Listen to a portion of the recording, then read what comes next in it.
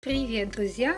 Сегодня хочу показать, как из обычных банок можно сделать очень красивые подсвечники. На самом деле способов очень много, но я хочу показать сегодня 3 своих самых любимых. Они очень простые, но поверьте, результат вам понравится. Для работы мне понадобится пол-литровая и литровая банка, клей ПВА, термоклей, бечевка, кружевная лента, рисовая крупа и манная крупа. Для первого способа нам понадобится обычная рисовая крупа, клеевой пистолет и кусочек бечевки. Вместо бечевки вы можете взять обычную ленточку. Суть работы заключается в том, что мы рисовой крупой украшаем горлышко банки. Как мы это делаем? Мы на маленький участок наносим толстый слой горячего клея, потом набираем в ладонь крупу и на несколько секунд крепко прижимаем к горлышку банки.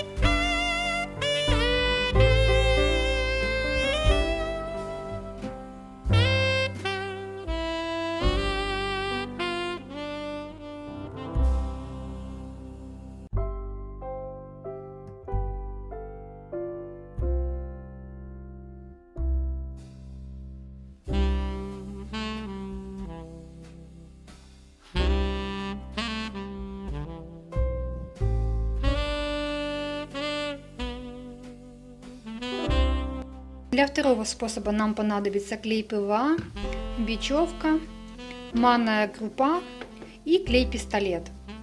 Суть заключается в том, что мы бечевкой обматываем горлышко банки, потом обмазываем банку клеем ПВА и посыпаем манной крупой. Когда банка подсохнет, можно дополнительно украсить горлышко. Я для этого буду использовать шкарлупу ореха, плоды шиповника и кусочек корицы.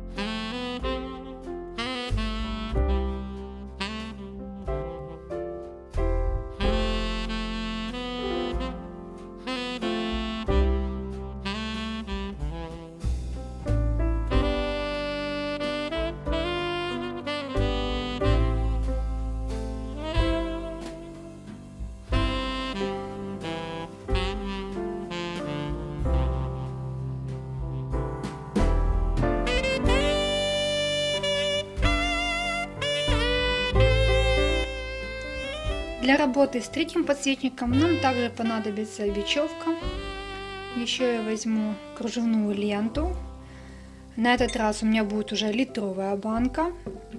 И украшу горлышко кусочком корицы и долькой сухого лимона. Клеить элементы я буду с помощью клеевого пистолета.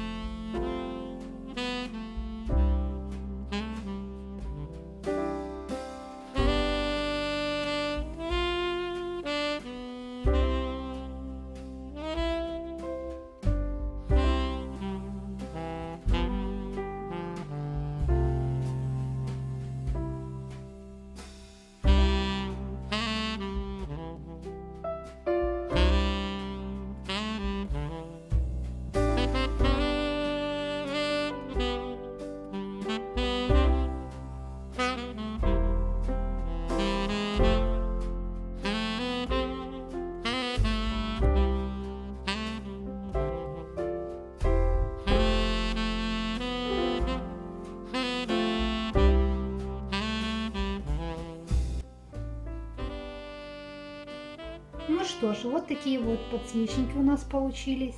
Надеюсь, видео вам понравилось. Ставьте лайки, подписывайтесь на мой канал и пишите в комментариях, из чего и как вы делаете подсвечники. Всего доброго, до новых встреч!